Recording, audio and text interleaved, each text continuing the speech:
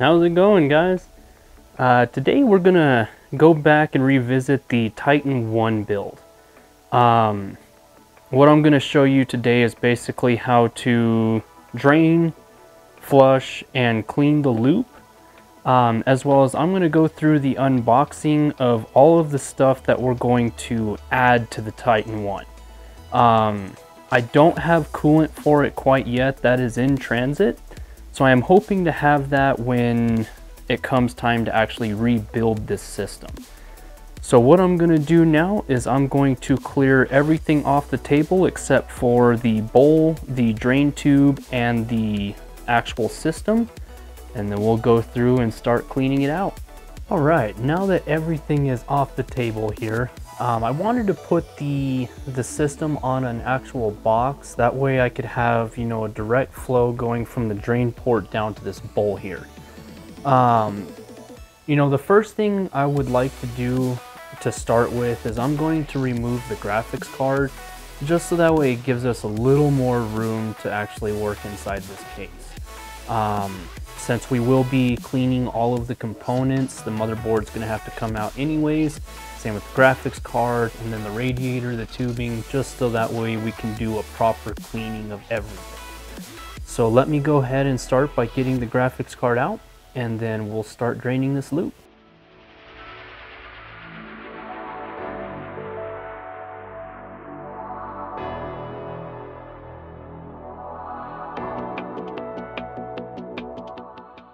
Alright, now that we got the graphics card out, that does expose the actual pump header right here, which is something that I want to disconnect, and I'll show you a reason why when it actually comes time to flushing the loop out.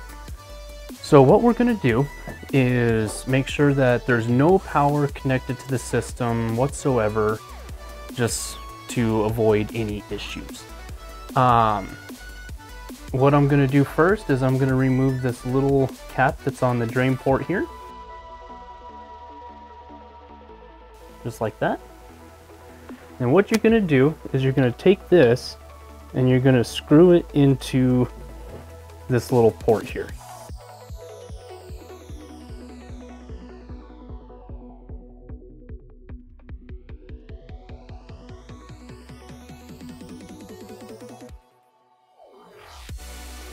Now that it's screwed in there, you're going to loosen up this one up here.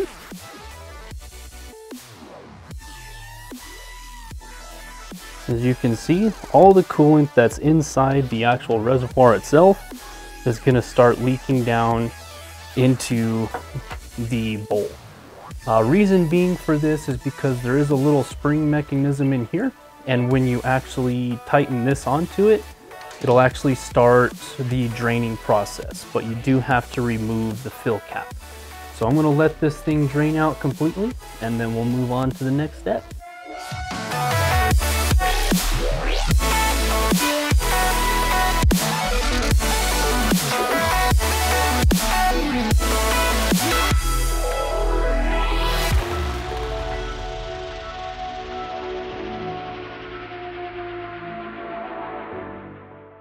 Alright, now that we got as much of it drained out as possible, there's other steps that you can do to try and drain more of it out. You can try, tipping it, see if maybe you can get a little more coolant to come out.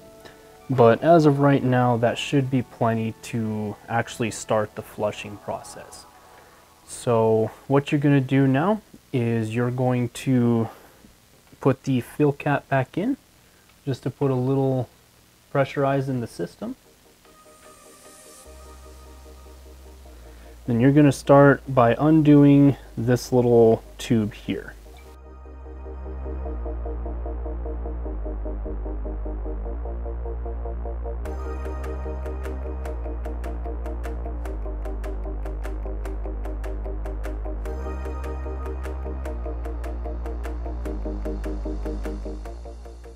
Little coolant's going to come out. That's when we're going to take our shop rag and just clean that out. Just like that. Alright, so now we're going to put this cap back on to just kind of seal everything back up. All right, so the easiest way to flush all of this out is going to be with distilled water.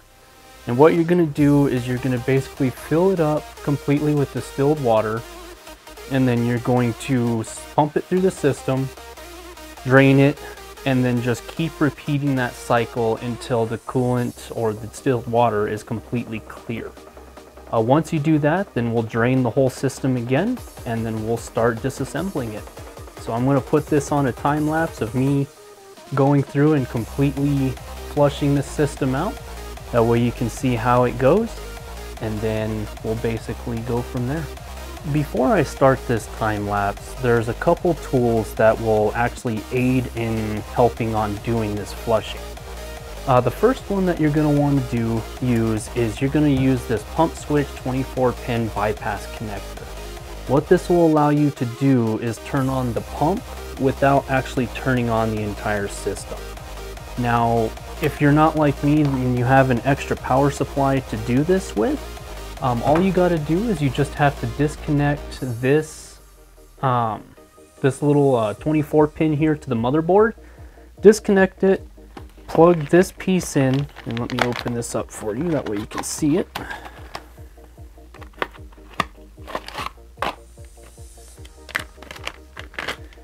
You'll plug this into the 24-pin connector, and it actually has two speeds. It has full speed and it has low speed. We're going to use the full speed, that way we can get the pump to cycle through at the fastest. So what I'm going to do is I'm going to get this little connector here that goes to the pump, and I'm going to bring it up here. I'm going to run it out the back to this power supply with the 24-pin cable. And then that way we can just start flushing this system. Hold on and we'll get her going.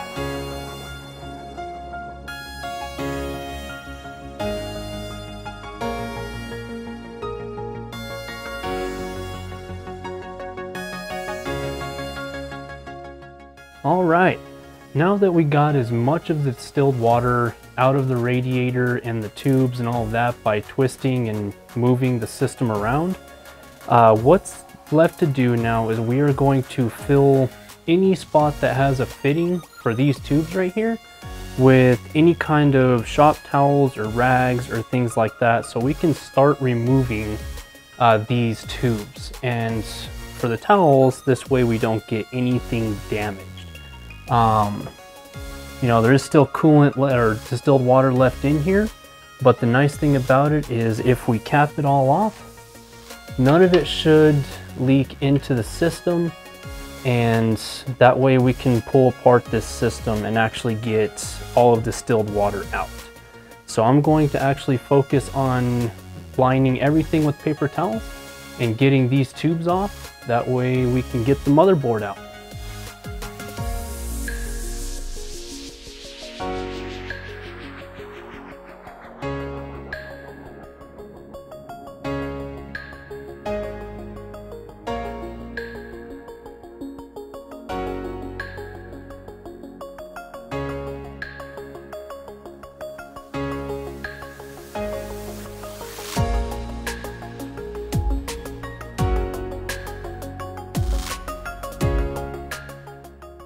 All right, now that we got the tubes out, go ahead and use your paper towels and just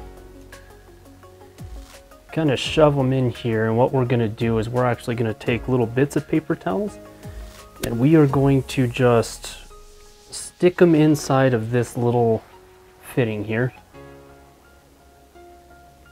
This way, any water that leaks out goes into the fitting and not onto the actual motherboard itself.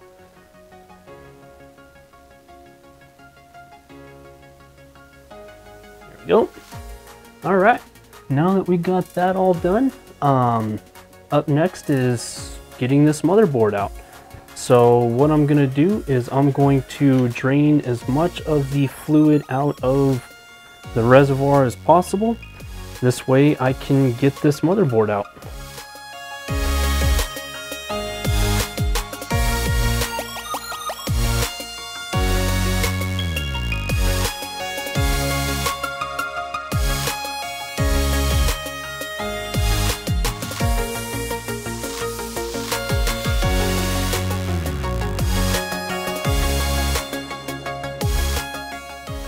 All right, now that we got as much of the distilled water out of the reservoir here, as you can see, it's all pretty much empty except for the little sections that's right here, but all of that we can get when we actually go through and start really cleaning this out.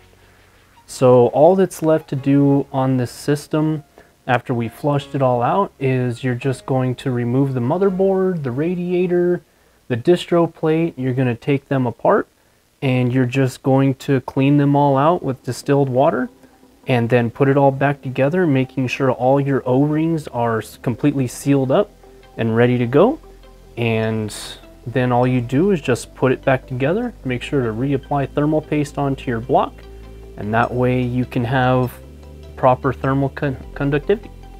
So what I'm gonna do now is I'm going to do all of this cleaning off camera, and then I will do the unboxing of all the components. All right, so the first thing that we're gonna unbox to complete this entire Titan 1 is the actual GPU water block that goes to this system.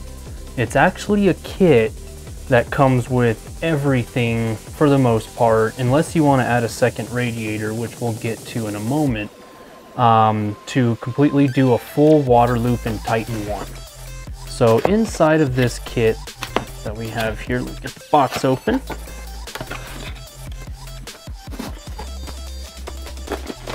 You will of course get the GPU water block. Now this will work for the Asus 3090 and 3080. They do make different kits depending on which graphics card you're going to run. If you're going to run MSI, Asus, EVGA, I believe they even have one for the Founders Edition. They do give you two supplied tubes. One is a straight tube and the other is a 90-degree bend tube. They give you fittings. They will give you these dual O-ring compression. They give you 2, 3, 4 of those.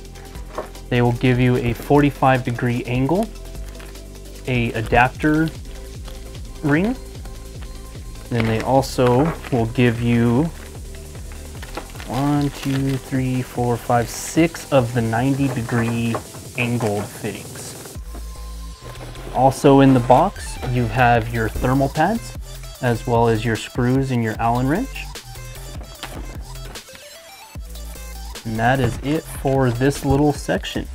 You will need to use let's see here, I don't believe it comes with pre-applied thermal paste on it already. So you will need to make sure to apply thermal paste to this water block. But that is the first item that we unboxed today. Let's get into the next one. Up next we have the 360 millimeter radiator that matches the one inside the Titan 1 system.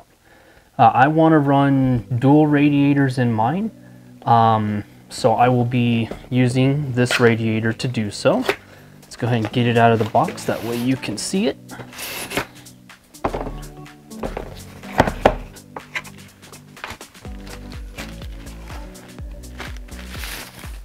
It is a solid black radiator, and it only has the ports on one side up here.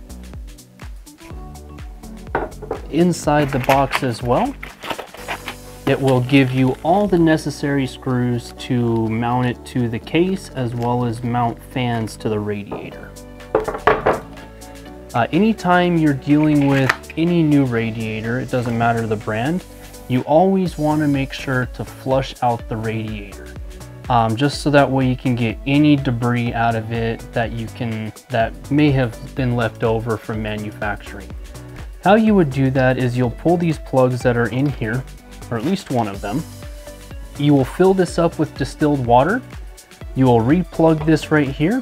Make sure not to fill it completely up, and then just give it a good shake. That way you can shake all the debris out, empty it, and keep doing that until you have no more debris inside the radiator.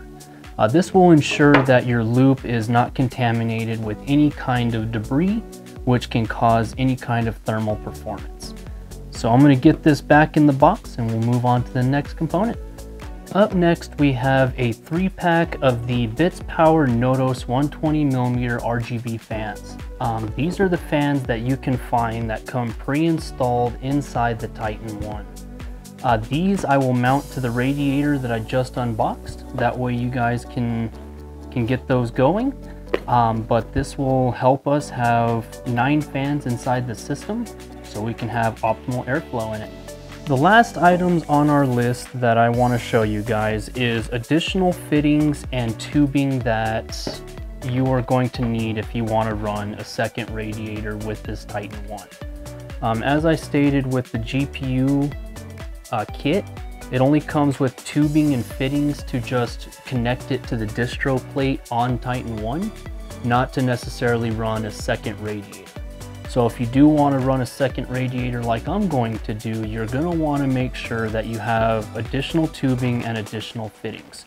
I've got 4 90 degrees, and then I have 6 of the actual dual O-ring compression fittings.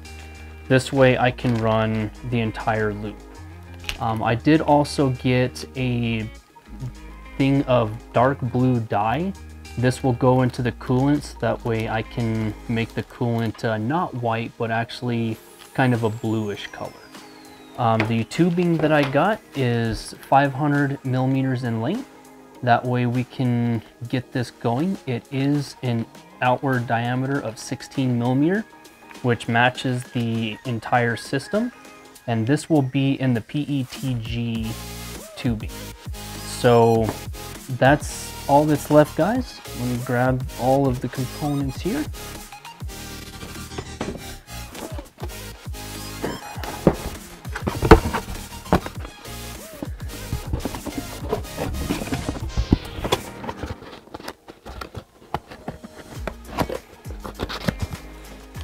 And there we go. This is going to complete this video. If you guys have any questions, be sure to go ahead and drop them down in the comments and I will answer them the best that I can. But stay tuned because we're going to be doing the full custom loop on this build. Appreciate you guys.